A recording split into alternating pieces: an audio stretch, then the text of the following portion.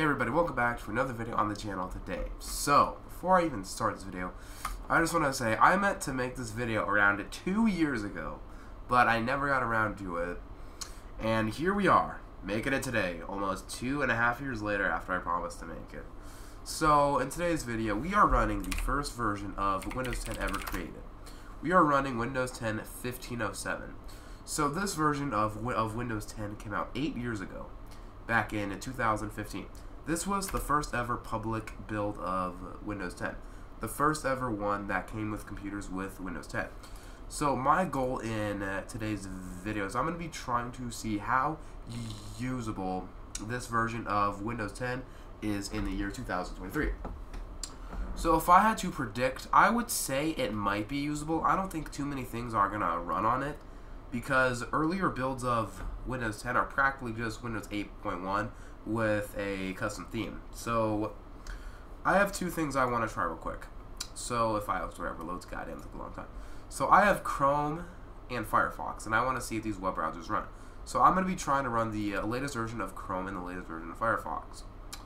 So if we try to run Chrome, let's see what happens here. I would be shocked if it actually downloads the latest version of Chrome. I would kind of be flabbergasted, I can't lie. Download. Is it really just going to work like that? God, this freaking flu is kicking my ass. Alright, let's let this thing download.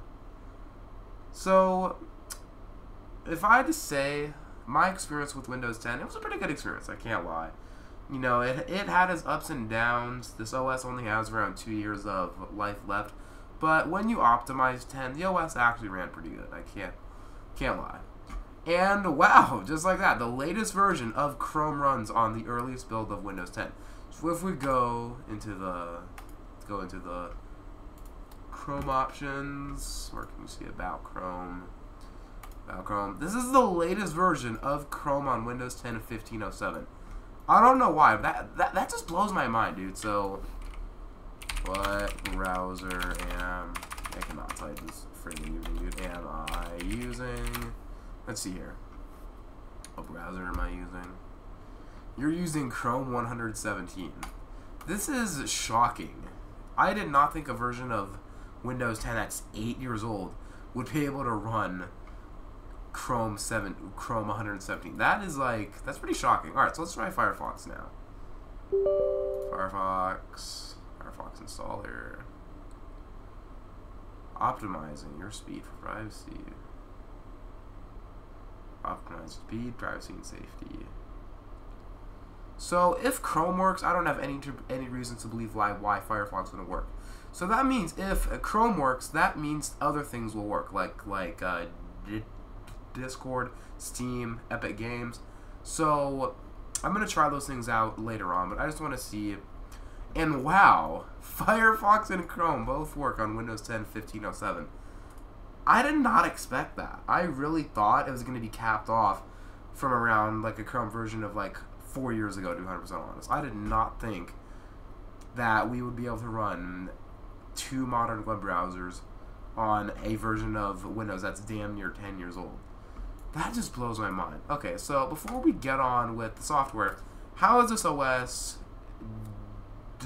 different from Windows 10 at 22H2? So, for example, this is probably the biggest one, the start screen. So, this is what we were dealing with Windows 10 1507. So, I'm not going to lie. For the first ever Windows 10 start screen, it was alright. Kind of ass, in my opinion. I just... God damn, excuse me. I apologize. I am sick as hell right now. But I feel like the big reason why people did not like 10 off the jump is that it just looked like a toy. Like, it did not look like a professional OS. Like, it just did not look like something people would want to run on their computer. So if you come into the start menu, you have ads and shit for the Microsoft Store, Xbox app. And I feel like that's why people did not like 10 off the jump, because I feel like it just pushed itself out there too much. With the updates, things like that, you were practically forced to upgrade to Windows 10. I remember I had my computer, it was running Windows 8.1 perfectly fine. And then one day I come home from school, you know, I was in like 4th grade, I had homework I had to do. I tried to use it, and it upgraded to 10, and I kept getting a blue screen of death. At that time, I did not know how to work with computers, so I had to send my computer in for a week to have it downgraded back to Windows 8.1. That was kind of fun times, can't lie, but I feel like that was the biggest reason why Windows 10 was not good for the first 2 to 3 years. And I feel like that's kind of why Windows 11 isn't really doing that well now. If we head over to OS market share right now, so OS, I am kind of getting off topic here, but I kind of just want to make a point a little bit. So Windows, let's head on over to Windows market share. So Windows 11 currently has 23% market share, and Windows 10 has 71.64. So this was kind of the trend we saw with Windows 10 and Windows 7 back when Windows 10 first came out. A lot of people did not want to upgrade to 10 just because they just did not like what they see. And it was like this up until around, I believe, 2019. Up until 2019, more people were running Windows 7 than they were Windows 10. And I feel like that's going to be the same way with Windows 11 until the end of life for Windows 10 comes, because people have already gotten used to Windows 10. They're going to be running that OS till the dawn of time, or until 2025 when the OS ends. And there is still 0.34% of people running Windows XP, those brave souls. So let's also go over what else is different besides from the start menu. So if we head on over into the options, we can see this looks a lot different from what you would have in Windows 10 at 22H2. And I'm not gonna lie, I kind of do like this a tiny bit better, because as you can see, it's just everything you would need.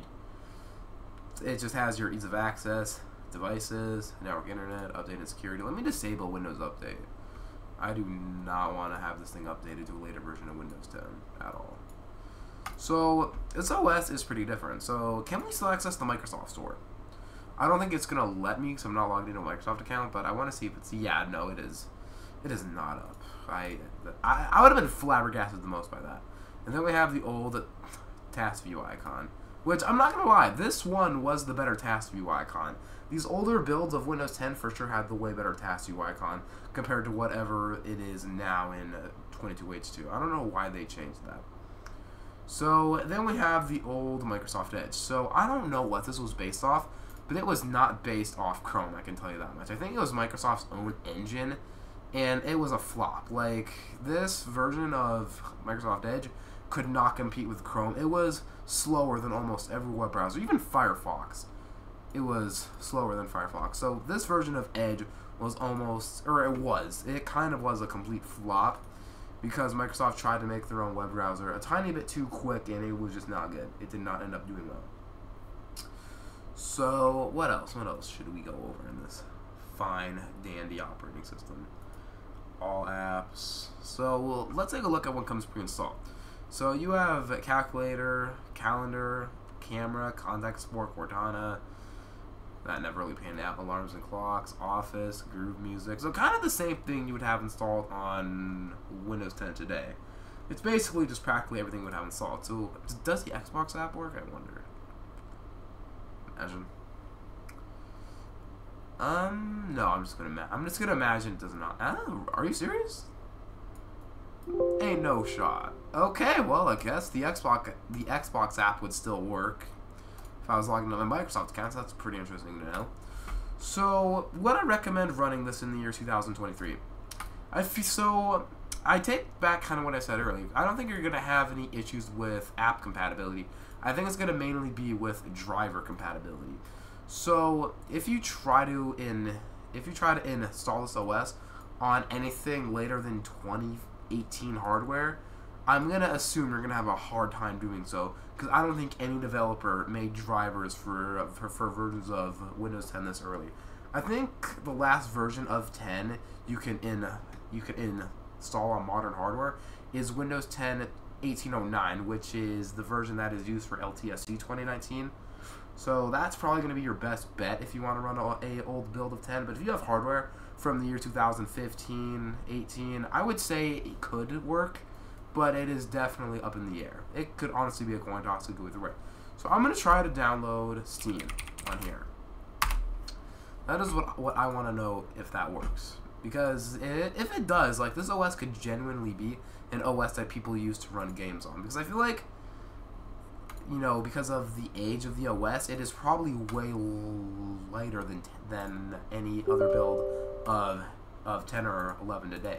So if I head into my task manager right now, how much RAM are we using? We're only using 1.6 gigs of RAM. So I mean, it could definitely be a OS that people with more lower end computers might want to run, because wow, that's actually interesting. I'm pretty sure in 10, if I were to have a modern version of 10 on my computer, it would probably be eating up 4 gigs on idle without me doing anything. So let's try, see if we can Steam. I think this is really gonna work. Get Steam up and running on this thing, play some games. So that's also God, I had a bad voice crack right there. But that's also another thing too, is I don't think every game is gonna be able to run on this old of a build of Windows 10. I think a lot of newer games will not work on this build of 10. Correct me if I'm wrong in the comments below, but I do not know if this build of Windows 10 supports DirectX 12 or not. It might, but I feel like it might only support a very early implementation of DirectX 12. I do not think it supports the builds of DirectX 12 used today. So let me Google that.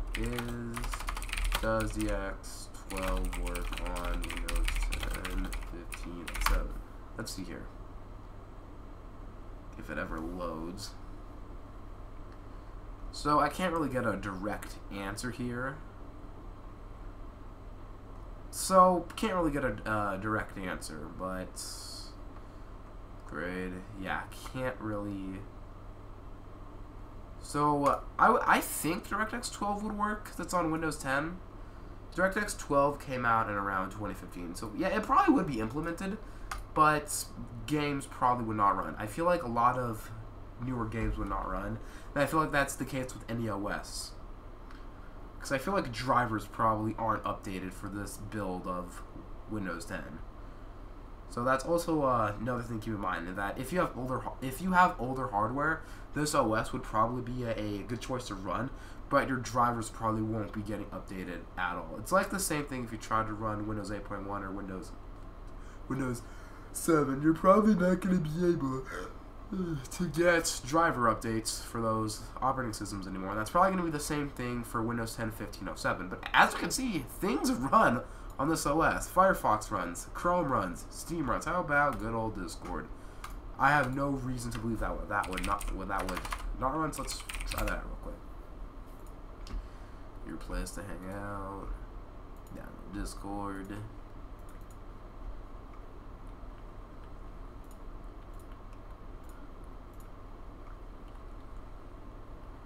Let's see if this thing runs. Discord's up. Alright, just gotta wait for that to load. God. Even my burps sound fucking distorted, bro. No, god damn it, I don't want to fucking... Installation fail. Oh, wait. Nope, it's updating. Thought we came into our first curve zone, but nope, we did not.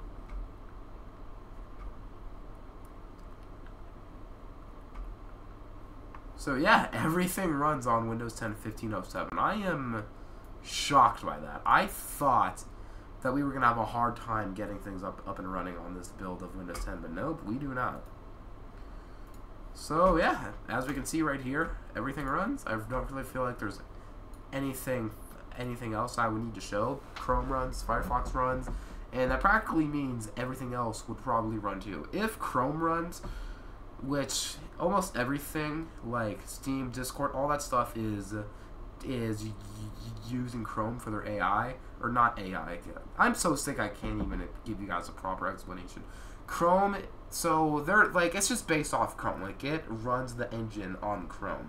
So if it works, it can probably run almost any game engine, or no, almost any game application. Oh my freaking god! Anything like Steam or Discord. Alright, there. Finally, I fucking was able to say it after getting it wrong for a solid 3.5 hours. Alright, well, I hope you guys enjoyed the video, and I will see you in the next one.